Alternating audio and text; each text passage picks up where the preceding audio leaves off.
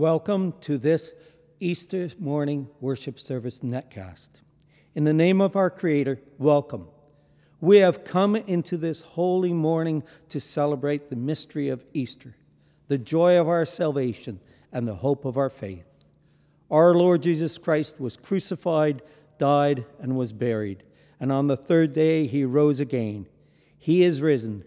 Christ is risen indeed. Hallelujah. We welcome again this morning Michael Leach to be our guest organist for this very special worship service. And now let us sing hymn number 161, Welcome, Happy Morning, verses 1 to 3.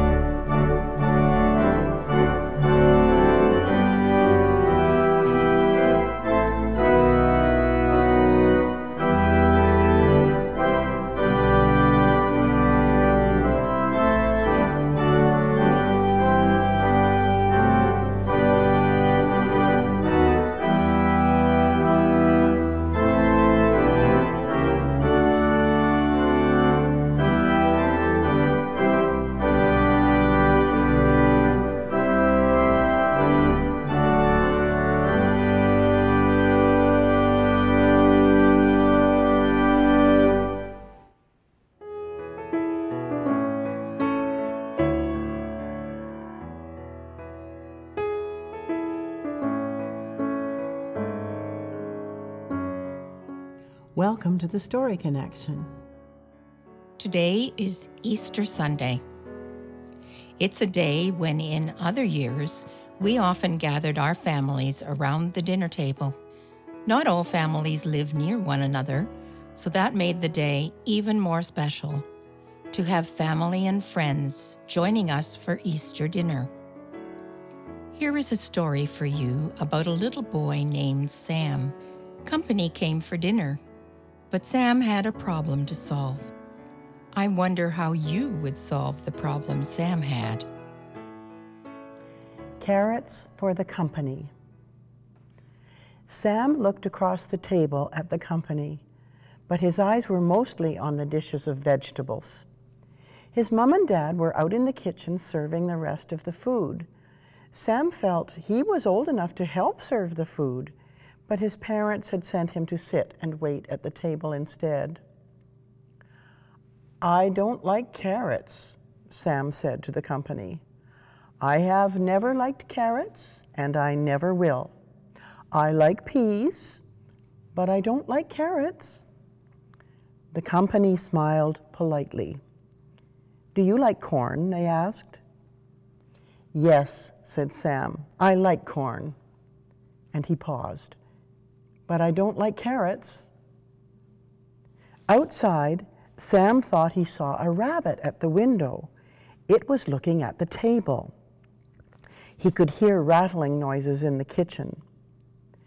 "Mom and Dad chose the carrots," Sam informed the company.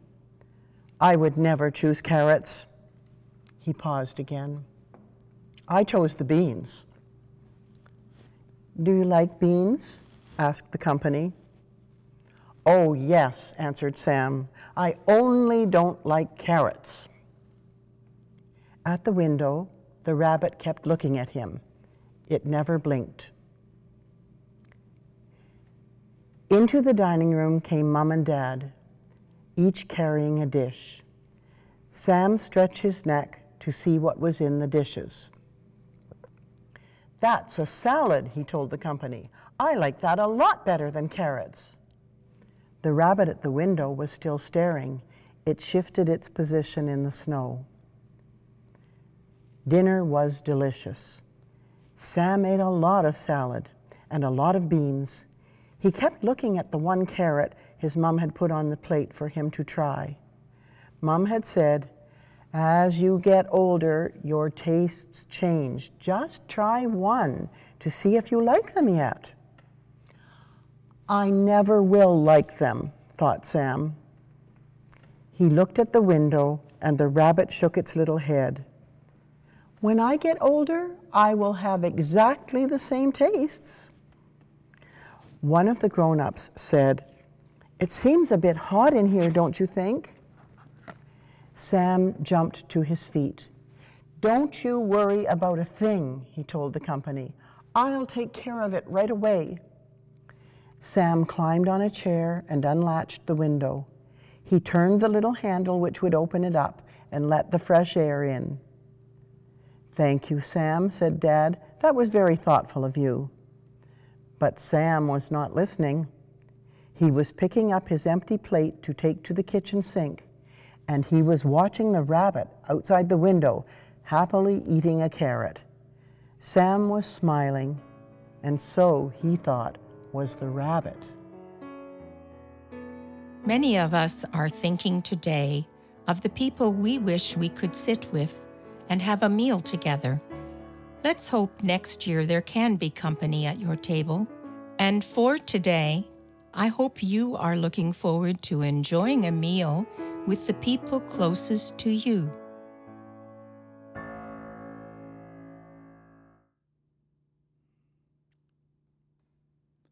Let us pray. O holy, merciful God, in whom there is life and being and hope eternal, we seek to give you praise and thanks, glory and majesty, for you are the worthy one. May we ever be closer to you in spirit as we reflect on the mystery of the resurrection and glory of our Lord Jesus Christ.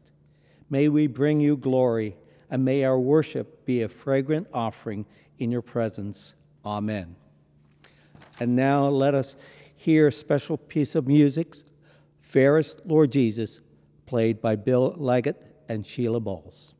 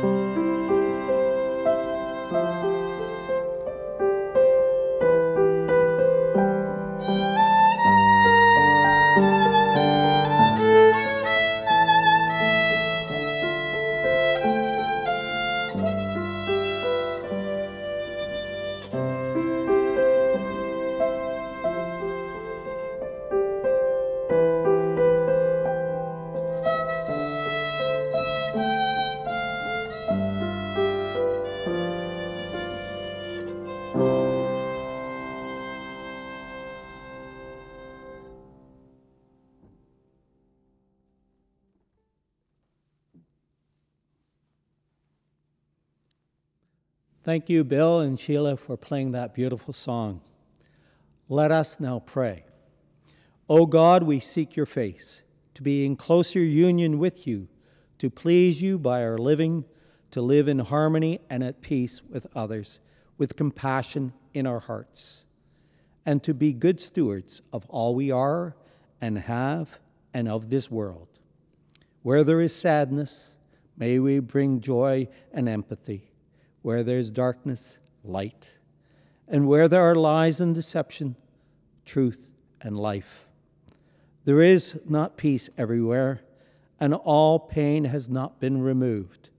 Help us help those crying in the wilderness, to give food to the hungry, health and medicine to the sick, and clean water to the thirsty. Help us to be instruments of peace. We pray in this moment of silence for specific causes and individuals that are heavy upon our hearts.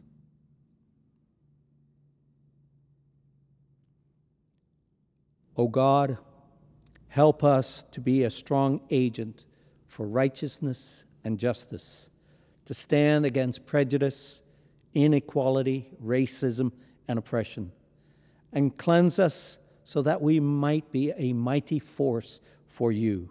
Amen. And now let us pray as our Lord taught us. Our Father, who art in heaven, hallowed be your name. Your kingdom come, your will be done on earth as it is in heaven. Give us this day our daily bread. Forgive us our trespasses as we forgive those who trespass against us. Lead us not into temptation, but deliver us from evil. For the kingdom, the power, and the glory are yours, now and forever.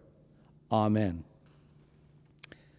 And now, again, we will listen to Bill and Sheila as they play Near the Cross.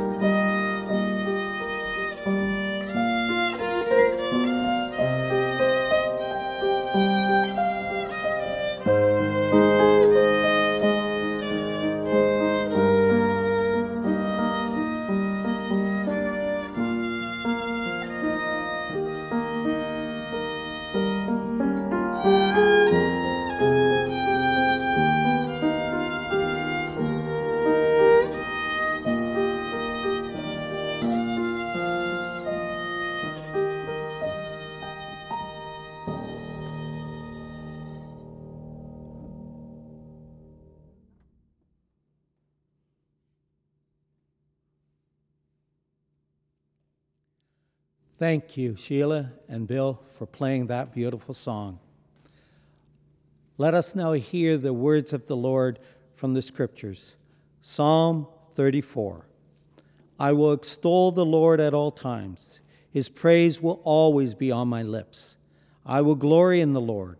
Let the afflicted hear and rejoice. Glorify the Lord with me. Let us exalt his name together. I sought the Lord, and he answered me.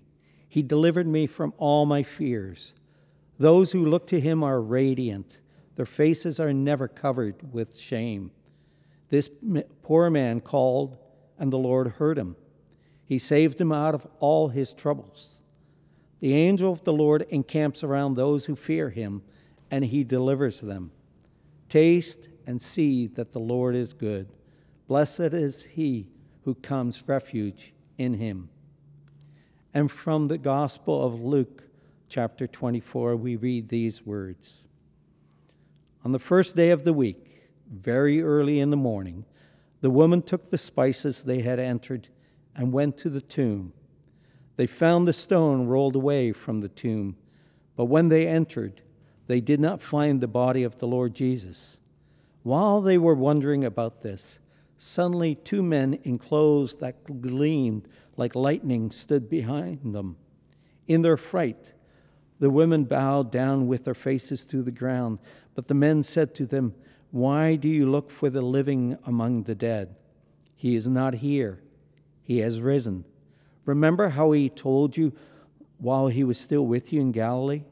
The Son of Man must be delivered over to the hands of sinners, be crucified, and on the 3rd day be raised again." Then they remembered his words. When they came back from the tomb, they told all these things to the 11 and to all the others. It was Mary Magdalene, Joanna, Mary the mother of James, and the others with them who told this to the apostles. But they did not believe the women, because their words seemed to them like nonsense. Peter, however, got up and ran to the tomb. Bending over, he saw the strips of linen lying by themselves, and he went away, wondering to himself what had happened.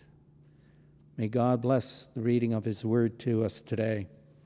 And let us now sing hymn number 155, Jesus Christ is risen today.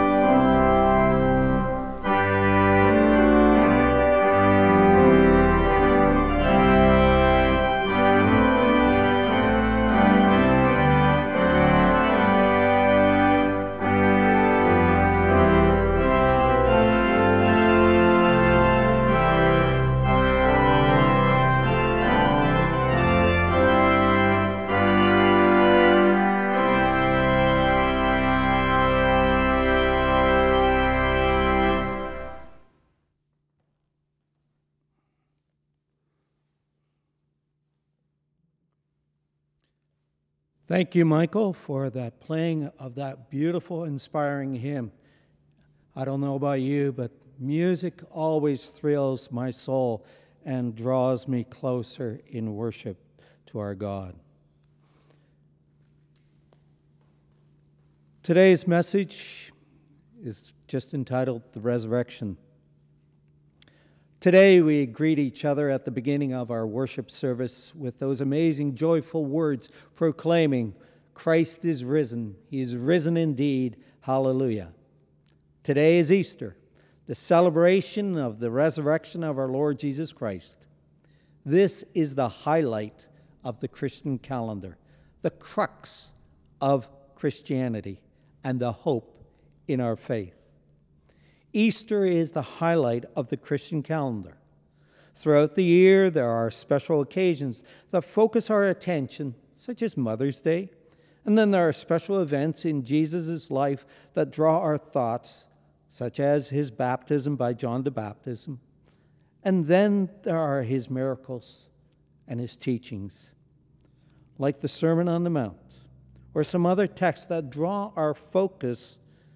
But there are only 3 great celebrations that are highlighted on a yearly basis in most Christian churches. Those are Christmas, Easter, and Pentecost. Beginning with the 4 Sundays of Advent before Christmas, moving into the season between Christmas and Easter with a focus on the life and teaching of Jesus, then the Sundays of Lent and Easter, and finally, the 7 Sundays that lead up to Pentecost. These Sunday worship services are structured around those 3 main celebrations of Christmas, which encompasses most of the year. Pentecost, 50 days after Easter, is the celebration when the Holy Ghost dramatically swept over the praying disciples and filled them with the power to begin the movement that would become Christianity. The beginning of the Christian church is traced back to that moment, but really, it is not the ultimate celebration in our faith, in our tradition. Christmas, being the celebration of the birth of Jesus and all the stories attached, also is not the ultimate celebration. In faith, we believe that God became flesh at that moment, and amazing that it is that our God would dwell among us and be one of us. That is not the most amazing truth we celebrate in our faith. The most amazing truth is that God rescued us, redeemed us, brought to us eternal life. The story of Jesus focuses our faith on his death and resurrection. When Jesus was about 30 years of age, he left home and began a 3-year-long journey around the countryside, teaching and healing and performing miracles. And many people were healed and amazed by what they saw. Many people were startled by what they heard, and many believed. But at the end of those 3 years of ministry, Jesus was condemned to death on a cross. And his death held an amazing relevance for us, because on the 3rd day he rose from the grave. The resurrection celebrated at Easter is the highlight of the Christian calendar. The resurrection of our Lord Jesus Christ is the crux of Christianity. It is the crux because it is the decisive point at issue. It is a puzzle, a mystery, a difficult matter for our minds to comprehend. Return with me to that scene we read about from Luke 24. The women were coming the day after the Sabbath as soon as possible to prepare the body for final burial. It had only been quickly wrapped and placed in a tomb. The women came knowing where the tomb was and which tomb, expecting to see perhaps some soldier guarding it. But there was no one outside and no one inside to them.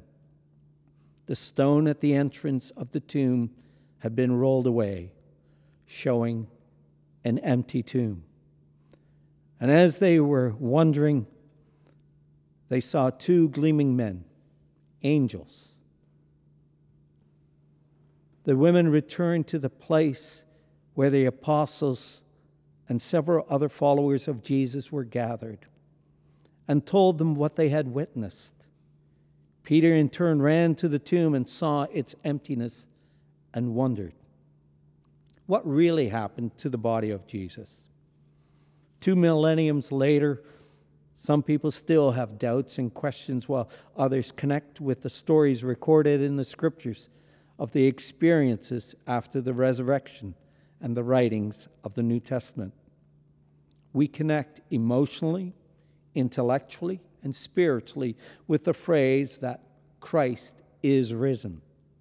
Jesus Christ, who through his actions and teachings demonstrated the power of God, the love of God, and the grace of God, was victorious over death itself. You may interpret the Easter story as allegorical, as a myth, along with many of the stories of Jesus and the Bible. You may follow the teachings and example of Jesus being a blessing to others and this world as a child of God.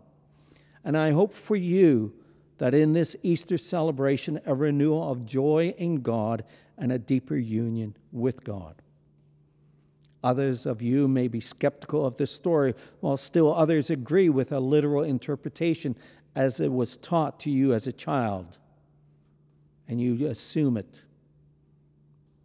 I encourage each of you to re-examine the story, consider the truth, experience in your spirit the event once again.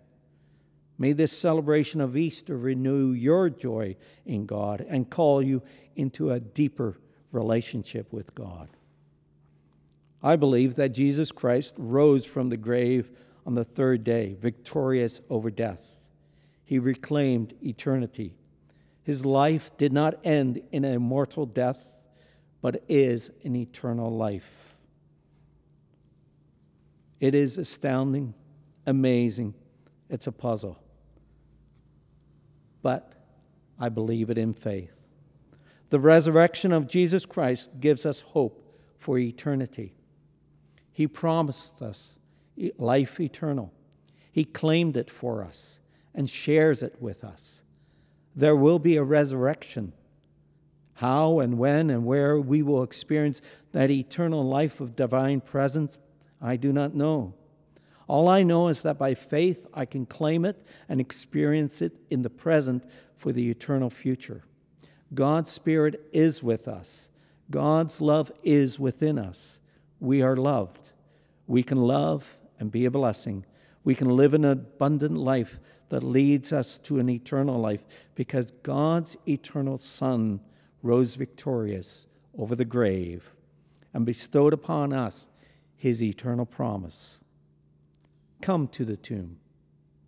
Gaze at its emptiness. Experience the moment in your spirit. Be moved by the Spirit of God to say in faith, Christ is risen.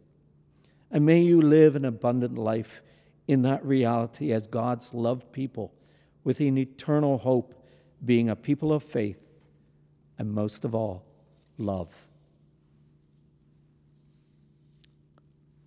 Let us respond as we sing, Thine is the Glory, hymn number 173.